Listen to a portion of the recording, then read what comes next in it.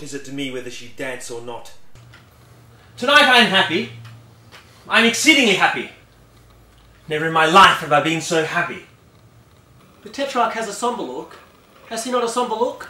Yes, he has a sombre look. Why should I not be happy? Caesar, who is Lord of the world, Caesar, who is Lord of all, loves me well. He has just sent me precious gifts. Therefore I do well to be happy. I am very happy. There is nothing in the world that can mar my happiness. He shall be seated on his throne, he shall be clothed in scarlet and purple.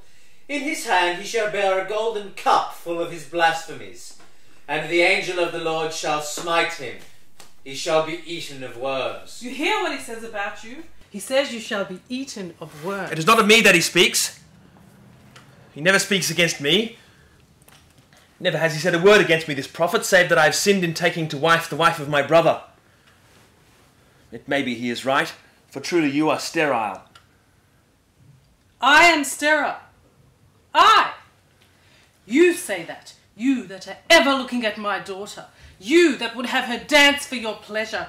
You speak as a fool! I have borne a child. You have got no child. No, not on one of your slaves. It is you who are sterile, not I. Peace, woman, I say that you are sterile. You have borne me no child. And the prophet says that our marriage is not a true marriage. He says that it is a marriage of incest. A marriage that will bring evils. Oh, I fear he is right. I'm sure he is right. But it is not the hour to speak of such things. I would be happy at this moment. Of a truth, I am happy. There is nothing that I lack. I am glad you are in so fair a humour tonight. It is not your custom. But it is late. Let us go inside. Remember that we hunt at sunrise, and all honours must be shown to Caesar's ambassadors, must they not? The Tetrarch has a sombre look.